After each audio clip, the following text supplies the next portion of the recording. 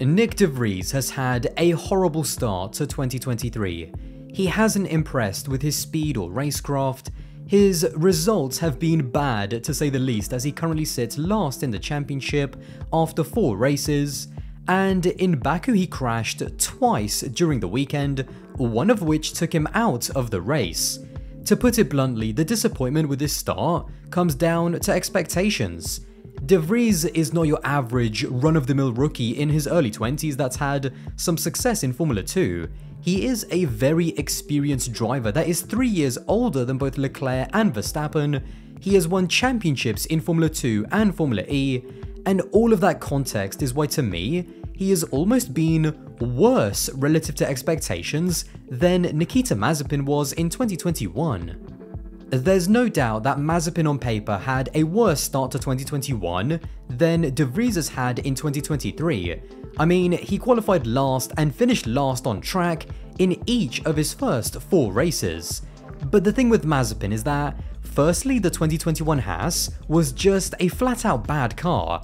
It was difficult to drive, with both rookies having crashes and spins throughout the season, and this was also the year that Haas basically sacrificed all of 2021 and put all of their resources on the 2022 car for the brand new regs. But despite that, there was absolutely zero expectations. No one expected Mazepin to be anything other than what he turned out to be. Absolutely abysmal. That is why, to me, De Vries almost feels worse than Mazepin at the moment, because even though on paper he hasn't been, his experience and his pedigree has meant that he came in with pretty high expectations, and that is why it makes the start of the season feel even worse than it really is. In Bahrain, he had a totally anonymous weekend. He qualified P19 over 7/10 away from Yuki, and then in the race, despite finishing in P14, everyone behind him either retired or had some kind of issues. Jeddah was a total write-off that I actually don't blame too much on him. He was the only driver on the grid that had never driven around Jeddah, which is the absolute worst scenario around a tight and fast street track where all of the walls are unforgiving. On top of that, he also had reliability issues throughout practice, which meant that his already minimal track time got even smaller. In the end, he qualified in P18, only 3/10 behind Yuki, which actually isn't too bad, and just brought it home in P14 with no drama. Australia actually looked like the first signs of genuine progress. He got into Q2 for the first time, qualifying in P15, only 2/10 away from Yuki, and then the race was a mixed bag. He was more in the pack, which was promising, but he also got caught up in a few incidents and in the end got completely wiped out by Logan Sargent on the final restart. Even though Australia seemed like progress, Baku was a disaster to say the least. In practice, he actually finished in 6th, but it was all downhill from there.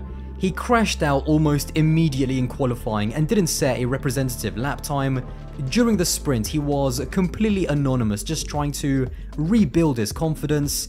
And then during the race, he made a really silly error, clipping the inside barrier at turn 5, taking him out of the race. When you take everything into account, De Vries has just felt like the worst of the 3 rookies so far, because the lens that we use to judge him is more harsh compared to Logan or Oscar. When it comes to Oscar Piastri, I have been really impressed with his performances so far. His qualifying gap to Lando has been really encouraging after what McLaren experienced with Ricciardo, and I don't want to say too much more because I definitely will take a closer look at Oscar in a dedicated video coming soon. Logan has been less impressive. He's definitely got ability and he's definitely shown glimpses of quality, but he's really struggled to put it all together over a clean weekend. A few incidents are also now starting to creep in. Crashing and qualifying in Jeddah, needlessly crashing into the back of De Vries in Australia, and then also clipping the wall in Baku during sprint quali. But that's just the thing. At 22, I expect those mistakes from Logan. It doesn't make them right, and if he doesn't improve, then he himself will come under pressure from Williams, but compared alongside De Vries, his mistakes are a lot more easier to digest because we know what we have. An inexperienced driver who is still getting used to the pressures of delivering at an elite level.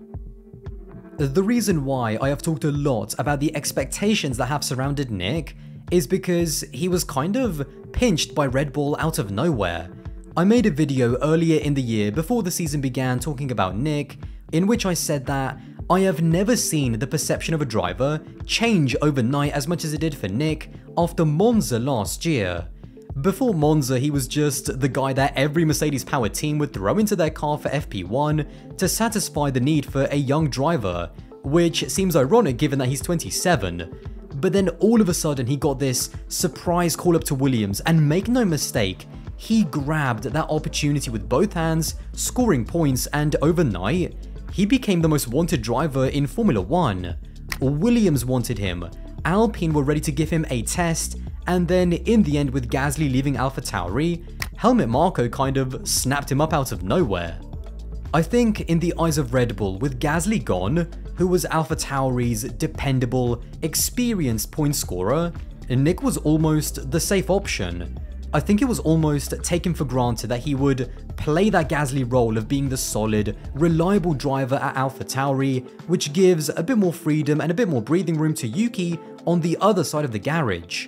However, 2023 has been the complete opposite. Yuki has stepped it up big time. I actually think that when you look at Yuki in the championship in P16 on 2 points, I don't think that does him justice with how well he's performed so far. In my opinion, he's been better than Zhou, he's been better than Gasly, he's been better than Bottas, and despite a poor car, he has taken up that Gasly role of being a team leader, a semi-consistent point scorer pretty well, and it's Vries who is now looking more and more like the rookie on the ropes. What makes it even more tricky, and again Yuki is the absolutely best example, is that the whole point of sticking it out with a struggling young driver who does have talent whilst you help develop them is that they should have a pretty decent ceiling to get to. With Vries, because he's already 27 years old, I am not saying that he can't get better because of course he can, he's only done 5 Grand Prix, but his ceiling and his potential just won't be as high. Nyck was supposed to be almost the finished article with his experience. He was supposed to be the safe option compared to picking up a young driver from Formula 2 that might not be ready yet. But if there's one thing that we've learned about Red Bull and Helmut Marko, just because you've got a contract for 2023 doesn't mean that Red Bull are afraid to give you the boot if they feel that the seat could be better served with someone else. That also brings me on to another point, which is, on top of the pressure of performing in Formula 1, on top of the pressure of going up against a teammate who has really stepped it up, and on top of the pressure of getting off to a bad start like he has, there is some serious talent in the lower formula that is also gunning for his seat. The two most likely drivers are Ayumu Iwasa in Formula 2 and Liam Lawson racing in Super Formula. Despite a rough weekend last time out in Baku for Ayumu Iwasa, make no mistake, he is one of the favourites for the Formula 2 title, currently sitting 3rd in the championship and being one of only 2 drivers to take 2 wins so far. Liam Lawson similarly won on his Super Formula debut and also sits 3rd in that championship. It is still very early days for all of these drivers, including Nyck Vries. Around the summer break is when the temperature is really going to get cranked up to the max. Sometimes all it takes is just one result, 1 points finish to settle your nerves and begin the ball rolling. But make no mistake, when you race for Red Bull and under the eye of Helmut Marko, your F1 future can disappear in an instant. If Nyck can't start showing the qualities that made him a Formula 2 and Formula E champion and continues to underperform, it's not beyond the realms of possibility that, before the summer break, he could be gone.